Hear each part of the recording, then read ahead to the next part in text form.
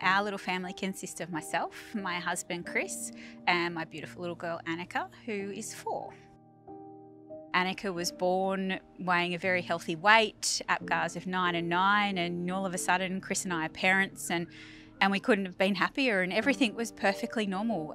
You know, we were just ready to delve into being mum and dad. The first moment that we thought that maybe there was something not quite right, we're actually getting ready to be discharged from the hospital. We were giving Anika her first bath, and during that time she had been having this funny little movement in her hand, and it was just very rhythmical, like this.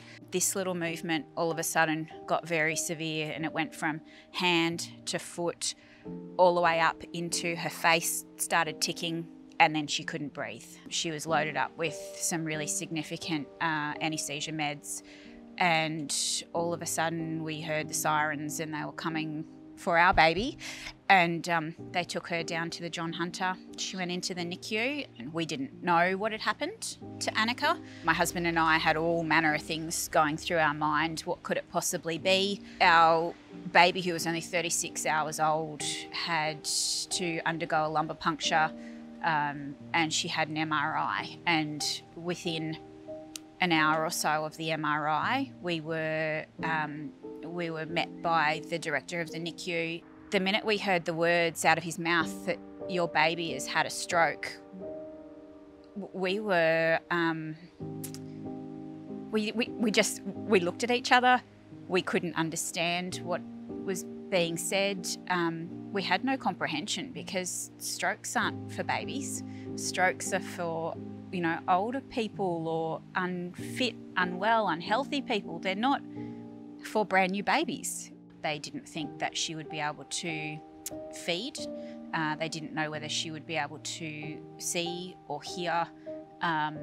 Walking and those sorts of things were at that point well off the cards. We were basically told to just love our baby.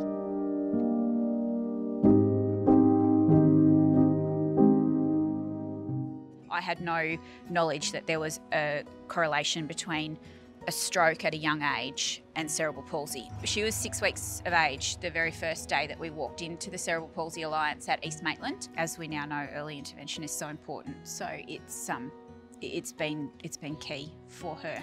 That was the big thing that we did.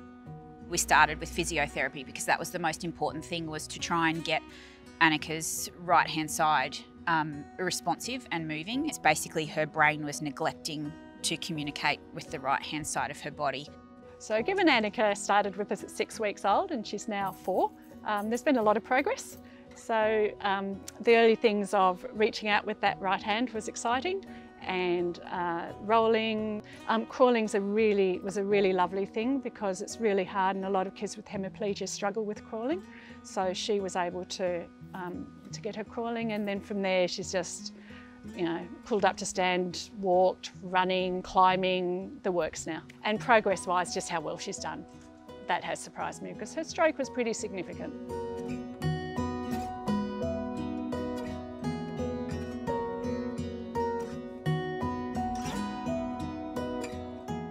The progress in Anika has been incredible.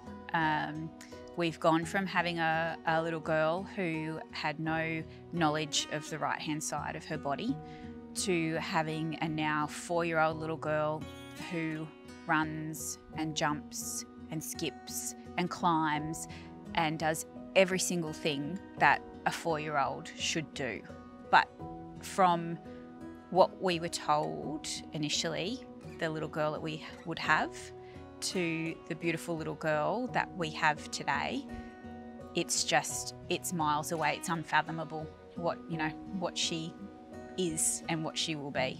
We were quite lucky in that Anika's therapy, as I said, started at 6 weeks of age. The Cerebral Palsy Alliance covered Anika's therapy until she was just over 12 months of age, when her NDIS funding kicked in. That's not insignificant. It's that meant the world to our family. The absolute reality of the cost of getting through those sessions before your child gets their NDIS funding is significant, and there are families that wouldn't be able to do it. So we don't for a second discredit how very, very important that gift to our family was. If you're thinking of donating to the Cerebral Palsy Alliance, I urge you to absolutely go ahead with that. The gift that you are giving is immense. Every single child deserves to have access to therapies. It doesn't matter what the background, it doesn't matter the reason for their diagnosis of cerebral palsy. They all need to be able to get these early intervention services, and it's not free and it's not cheap. So I would absolutely say, please, if you can, if you've got the resources to do it, please make the donation, because the difference it makes to not only the child but to the family is just incredible.